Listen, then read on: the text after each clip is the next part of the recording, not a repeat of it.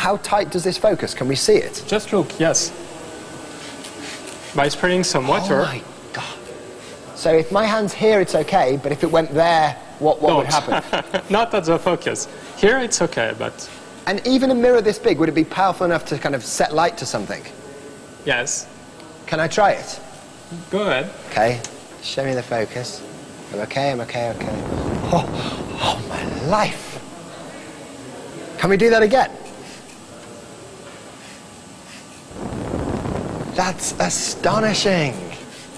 I've never seen anything set light to wood that quickly. How hot is it in there? What temperature does it get to?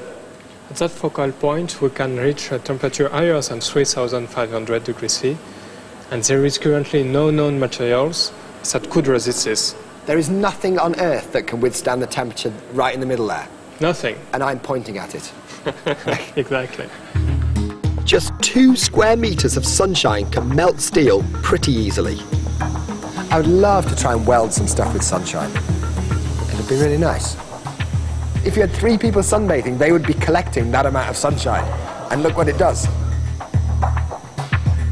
Despite having travelled 93 million miles, the energy of the sun can even melt rock. Look at that! See, to me, that's far more amazing than melting steel. Like, I see steel melt every other day, but I've never seen anything like that.